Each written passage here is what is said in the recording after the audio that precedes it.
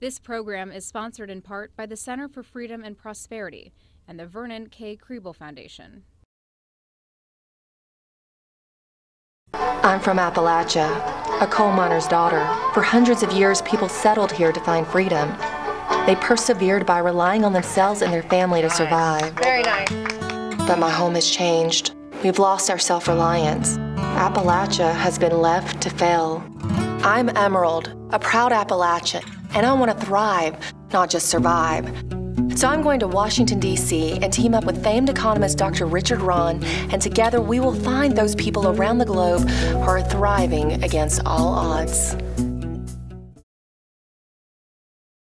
Having visited countries able to emerge from poverty, I wanted to explore a country that has sustained prosperity against all the odds.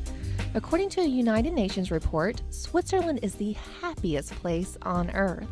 The country receives top marks across the board, ranking high on many metrics of national performance, including government transparency, civil liberties, qualities of life, economic competitiveness, and human development. How has a small, landlocked country with a diversity of language, religions, and no notable natural resources achieved so much success? Well, that's what I wanted to find out. First stop, Zurich. Located in the north-central part of the country, it's the largest city in Switzerland. The first obvious challenge the Swiss have overcome is the lack of a unifying language. Here they speak Swiss German, but during my visit, I'd hear 3 other official languages: French, Romansh, and Italian. Confusing, but apparently the Swiss take it in their stride. Dr. Rahn had arranged for us to sit down with Dr. Lino Gazella, president of one of the best scientific universities in the world, ETH, or ETA, as the Swiss say it, the Federal Institute of Technology in Zurich. 19 Nobel laureates, including Albert Einstein, have roamed these halls.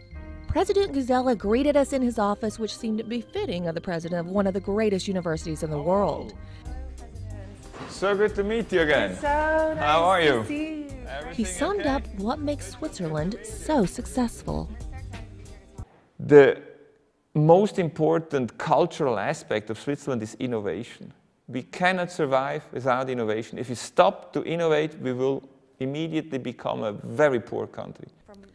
But I learned Swiss success was also built on egalitarian principles. It has always been a very democratic system. And this bottom-up, giving power to the people, has been always one of the leading motives of our existence. But how does innovation and equality produce prosperity? I asked a leading Swiss diplomat what made Switzerland become successful, even though it was improbable. I want to answer your question with an anecdote. Okay. Have you ever thought why Switzerland has a watch industry? What is typical for a watch, or what was typical for a watch when the first watches were made in the 16th, 17th century? It's something for which you don't need a lot of material, raw material, not a lot of iron, but a lot of skilled labor. And in a country where you have no commodity except water and the brain of the people, you need to come up with a business model where you invest in people, in the skill of the people, in precision. And this is how the watch industry emerged in Switzerland and became a success story.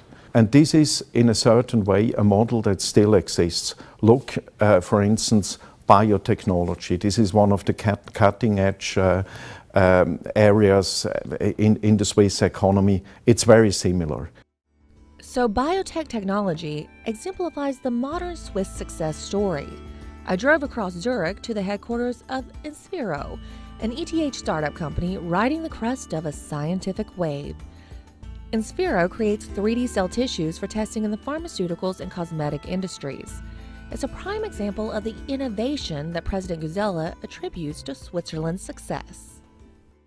At the company, we are working in 3D cell biology. Over the last 30 years, cells have always been grown in flat layers on plastic surfaces, but that's not the way how our human body is made. Cells live in a 3D environment, everything's layered, everything works together like musicians in a concert, and we developed a technology to bring different cell types together in that three-dimensional context. Patients are waiting for new drugs, right? And sometimes that they really don't understand why it takes so long from an academic understanding of how a certain compound works until it's finally approved. And one reason is that this whole process is very complex, and if we can help speeding things up, it might ultimately help saving lives. But why continue to operate in Switzerland, a country known for its more expensive labor force? You know, I think there are probably a lot of reasons for that. The one that we experience most is the wealth of talented and dedicated workforce. It was apparent how the Swiss culture of bottom-up, adapted by ETH, has helped Inspiro take their vision and impact the world in big ways. But do those innovations extend beyond the confines of the laboratory? I went to another ETH startup, Self-Nation, to find out. Hi, Emerald. It's so nice to meet you. Self-Nation is a young fashion company that combines fashion and technology, and that offers customers a completely new experience how to buy jeans. Andreas got the idea for Self-Nation while denim shopping with his girlfriends one day. I was with friends here in Zurich to buy jeans, and actually my female friends, and they wanted to buy jeans, and they okay, I come with you. I was a frustrating afternoon. I can't say enjoyed this afternoon, but that's how we came up with the idea. They just ask, hey, is there an easier solution? And that's what we're trained, especially here at ETH Zurich. Problems, and solution. With access to the internet, it's possible to order jeans from anywhere in the world. Satisfaction just a click away. After you put in the 8 measures, you see a 3D model of your body in the browser as you would stand in front of the mirror. And once the Self-Nation customer clicks the order button, within 10 seconds a pattern is made, and within a minute the pattern is cut. Then the jeans are manufactured at either the Swiss or German sites. In about 10 days, you have your Self-Nation custom-fit jeans. There's a huge potential when you apply technical knowledge to all-day problems. I love what happens when people are given the freedom to flourish and innovate. But now it was on to Bern, Switzerland's capital city. The Swiss refer to Bern as their federal city, as it is home to Switzerland's small central government. And Bern is home to the Swiss parliament, which consists of 80 members from the different cantons, or states as we call them. It is also where Pierre Bassard, a longtime friend of Dr. Ron's, runs the classical liberal think tank called the Liberalis Institute. I'd gotten a chance to see how businesses work in Switzerland, and now Pierre was going to give me a rundown on Swiss governments and the evolution of this system. It is true that, at the beginning, I think the Swiss and the US setup were very much similar. And then with time, the US became more centralized, whereas Switzerland could retain a more decentralized setup. This really shows how the power of ideas can move a society and a country for the better or the worse. But in the case of Switzerland, it was certainly for the better. It is the idea, basically, that government is there to serve citizens, and it is government for citizens by citizens. Swiss governance is broken down into 3 levels: the municipality or commune, the canton or state level, and the federal. But instead of working top-down, government follows the Swiss philosophy of bottom-up. It's just freedom to act. Instead of having a central government that imposes everything on everybody, you have a local freedom to act and to lower your taxes or to raise them, if that also happens, or to have different sets of regulations. Governing principles that facilitate predictability. If you ask me what is the real secret of Switzerland's success, it's a very trivial thing. It's avoiding errors. Being slow and thus avoiding errors that others do is probably one of the most important ingredients in our success story. If the secrets to Switzerland's success are avoiding errors and rewarding innovation, I asked Professor Guzella, then how could an area like my home of Appalachia, that is economically declining due to the loss of its main industry, coal, find a way to once again succeed? It's not something that is completely new to us. We had, for instance, a very important textile industry. In the beginning of the 19th century, this was one of the booming areas. This has completely vanished. So Switzerland had to reinvent itself a couple of times. Especially after the global financial crisis in 2009, when the country had to take a hard look at its specialized banking economy. Its solution could also apply to my home in Appalachia. How did Switzerland manage with this crisis that you alluded to in the Appalachian? I would say by reinventing and building on of its own strengths, but adding new ideas to it. I wanted to see how Swiss government operated at the local level, so I asked, where should I visit next? He suggested Zermatt, a small alpine village and home of the majestic Matterhorn. The need for innovation was immediately apparent and presented an excellent example of how Swiss citizens can choose what works best for their individual community. Because gas cars are forbidden, thanks to a vote of the people of Zermatt, Bruno Imbeden and his team build and repair these funny little electric cars in their one-stop shop. It's interesting to see how Bruno and his family came up with a way to meet the unique transportation needs of this tiny little village. This picture here, that was my father's work. He was working with horses. Yes, he was a taxi driver, and he has worked day and night, and the time has changing, and the people didn't like to see anymore that the horses are working also in the night. Oh. And so he was looking, what can we do? And he did find, oh, we can make, or maybe can buy an electric car to transport people. And that was the big start, that also electric cars have been in the village for taxis. And the time before, everybody was going by foot. And now the reason for my trip to Zermatt, to meet with Christoph Bergen, president of the village, to find out how Swiss governance works at the local level. The system in Switzerland is that the community, they have lots of rights. So it starts always from the communities up to the government in Bern. And but the biggest rights has always the people. That means that the people have more say individually in different matters of governance, like taxes. And Switzerland is the only country in the world who can decide of taxes, if they want to pay or not. To pay you have, but how much you have to pay. And then we take the taxes, and then we have to construct with this money. The money we own the money. Not like in other countries, they have to send it to, like in Italy, to Rome or something, and then it's coming back. No, it stays here. I then discovered a wonderful example of Swiss ingenuity. 4 times a year, Christoph confers with his Italian counterpart on the other side of the majestic Matterhorn, a seemingly insurmountable obstacle. From here, about, I would say, about an hour. I never go by car, I have to go around. So it takes me 4.5 hours. So when we have a meeting with the Italian, with the president of Cervinia, and we have 4 meetings every year, so then we meet always on the top of Testa Gricia on 3,300 meters. You meet at the top? Yes, yes. And I come from here, and he's coming from the other side. You take a cable car? Yeah, sure.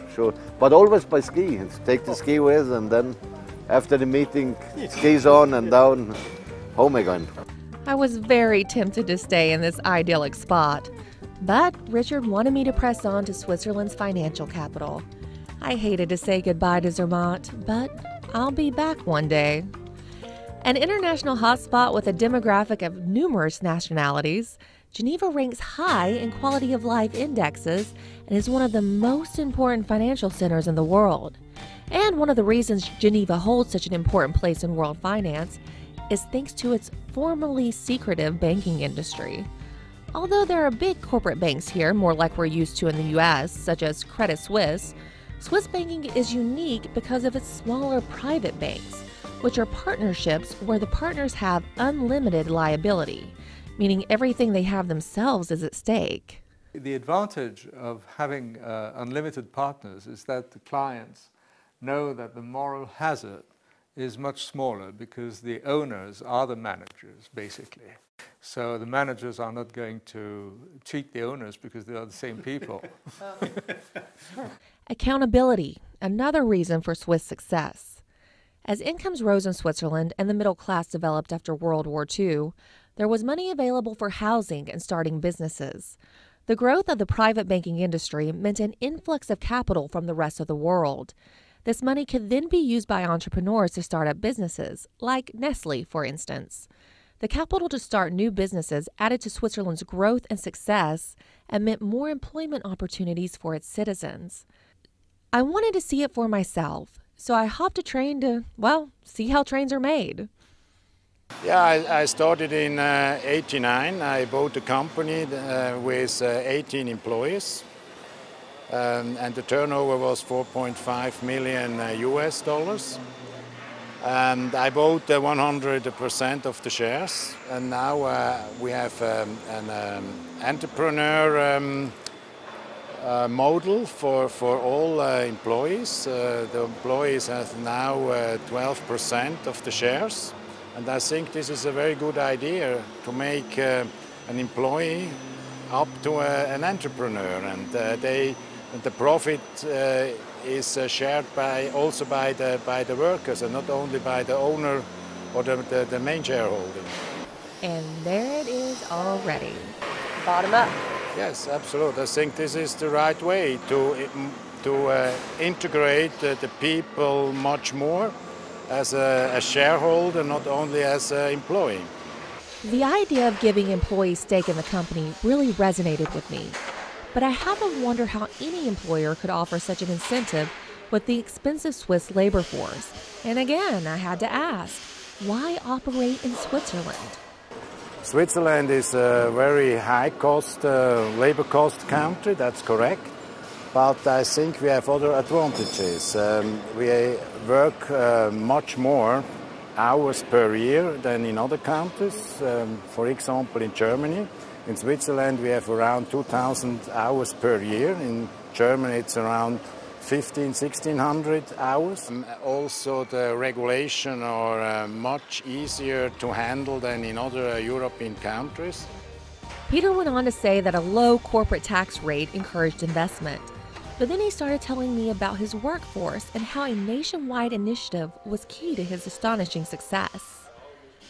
We have very well-educated people. We have a dual education system. After the high school, the people work 3-4 days per week in the company, and up to 2 days they go to the school. So we have a very high quality by the employees.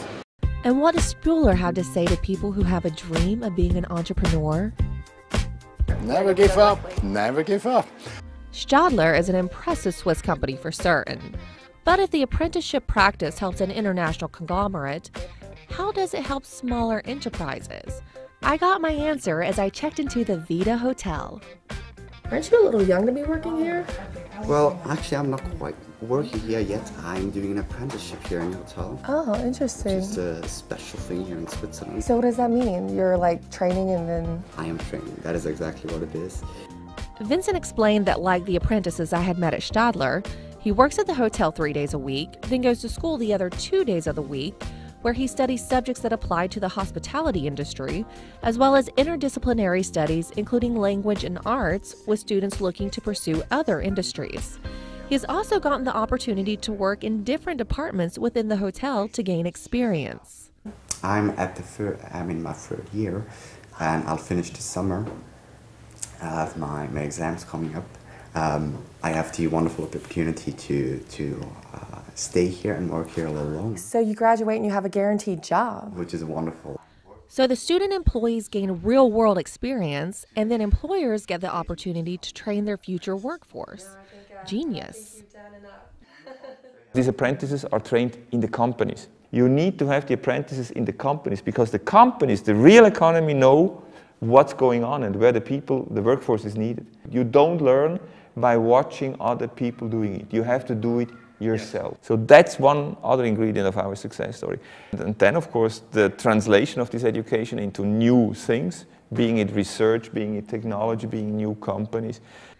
I've seen here in Switzerland the importance of individual freedom that seems to be the real key to Switzerland's success. Richard wanted me to understand that it's a concept deeply rooted in the past. Well, Emerald, part of the Protestant Reformation began here in Zurich. A few years after Martin Luther had started the effort in Germany. Richard explained how the Protestant Reformation, begun by Martin Luther in 1517, was the catalyst for the freedoms the Swiss cantons enjoy today. So you have to fuse economics with history. As I suspected, he knew the perfect person to do just that. We headed off to Baschiat Park to meet up with Richard's longtime friend, Vicky Curzon. Vicky was going to give me the historical tour of Old City Geneva while detailing more on how the Protestant Reformation was an important influence on the Swiss way of governance and business. Vicky is an economist, a former and first woman president of the prestigious Mount Pelerin Society, and a retired professor at the University of Geneva. Emerald, I wanted to show you this Reformation monument because this is where you can see how Geneva in particular, but Switzerland also, became Protestant. And that's important from an economic point of view because the Protestants deny the divine right of kings to rule. And that means that the kings can't grab money as they always used to, completely denying property rights. And here you have one of the first Bill of Rights, which says that the levying of money without the consent of Parliament is illegal. And that dates from 1689. It's a long time ago, well before the American Revolution, which also contains the same rights, property rights. Is that where we got it for our American? Well, it's yes, of course. We get all these ideas come out of the Enlightenment, which puts individual rights before society and before the divine right of kings to rule. All this seemed very relevant to my own story. After being driven out of Scotland by the English, my Scottish ancestors made their way to the Appalachian Mountains in America during the Enlightenment, seeking freedom. So it's interesting to see that my heritage in some way tied to that of Switzerland. Well, indeed. And if you think that John Knox and Calvin, more or less contemporaries, and they're, Scotland and Geneva way miles apart, but the speed at which the ideas flew across the whole of Europe, and in fact, sent the whole continent into the wars of religion, as we know. And again, it was these ideas generated by the Reformation, that man is master of his own destiny and should have the free will to choose, and the belief that a man's property is his own, not to be owned by the government, that created the foundation for a society that allows Swiss citizens to be so successful so many centuries later. It also impacts how Swiss view their relationship with the rest of the world. Well, Switzerland has practiced free trade for a very long time, almost, I'd say, 2 centuries of free trade. That's already enormous. When you're practicing free trade, you can't really subsidize industries. It costs too much. And that raised the question of financial responsibility. The Swiss themselves have never overspent. That is to say, their government has been sensible. The Swiss themselves are pretty sensible. So as we know in macroeconomic terms, the country does not run a deficit, doesn't run a current account deficit. In fact, it tends to oversupply capital to the rest of the world. So the central bank has never had to worry about how to finance anything. If property rights are reasonably respected, then the economy will flourish. And if you don't respect property rights, then the economy collapses. And it's as simple as that. And we see every place around the world, and it doesn't matter skin color or race or climate or anything else. Good policies work every place on the planet, and bad policies can destroy any place. But fortunately, Switzerland has mostly benefited from good policies. Take, for instance, the Economic Freedom of the World Index. The judging criteria for this index includes several of the principles born out of the Reformation. First of all, rule of law, property rights, tax rates, ease of starting a business, and monetary stability. And Switzerland ranks pretty high on this index, coming in at number 4. The U.S. in comparison comes in at number 12, as it has continued to fall from the top in recent years. What you have to do is give people opportunities, and then they can flourish. Just like this dog can flourish. She likes that idea. Well, she likes that. We can tell. She's a free market economics. We can tell this dog likes the professor. I thought about something Pierre Brassard, president of the Liberalis Institute in Bern, said. It's not a genetic thing, if you like, it's not a genetic Swiss thing. The basic factor for the country's success is economic freedom, as it is in everywhere else in the world. And why has economic freedom prevailed in this country, or has prevailed more in this country than in others?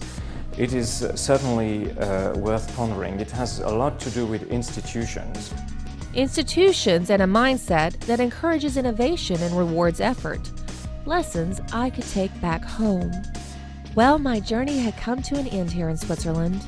Before heading back to Washington, Richard and I sat by Lake Geneva, taking in the iconic fountain and discussing what I had learned. People have control over their own lives. They feel like they're masters of their destiny. We saw in these little towns of how they can make decisions, and the central government can't come in and dictate to them. And they make decisions about their own lives. And the other thing we saw everybody emphasize was the importance of political and economic stability. This is about the most stable political environment in the world, and it's also had a very stable currency. Property rights are protected, and so you feel secure about investing in Switzerland. Also, there's a great deal of honesty here. There's a tradition that very little corruption, and so that if you want to bring your money someplace in the world, here's a good place to do it, and it's logical. Yeah, it is, and it's just, it was so nice to see how people felt empowered here and feel like they matter and what they say matters. And it's not just they felt that way, it is indeed true. I'm just curious though, in seeing how it works in Switzerland, why isn't this the model in more places around the world? What I think there's a natural tendency of people like to control other people. And so you've had the long tradition of rulers from the top down. And the Swiss were unique in finding a way to have it come from the bottom up. But clearly we see this growth in places around the world. And Switzerland shows, and depending on the particular canton, because they vary in size of government from canton to canton, that small government can work. That people are individually responsible for their own lives. Again, there's a social safety net. Nobody goes hungry in this country. Nobody's without medical care. But that doesn't necessitate a very large central government with an overwhelming bureaucracy. And I was surprised to learn that 22% of the people are foreign born, and they pick up Swiss values very quickly.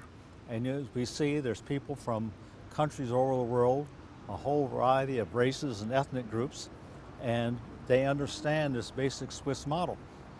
So no matter where they're from, they acclimate to the Swiss model extremely well. Yeah, because they see it works. As I watched the sun go down over the Alps, creating a beautiful painting of the sky in Lake Zurich, I thought to myself, Switzerland just might be the happiest place on earth. And here's to the hope that other less fortunate places around the globe can, like Switzerland, become an improbable success.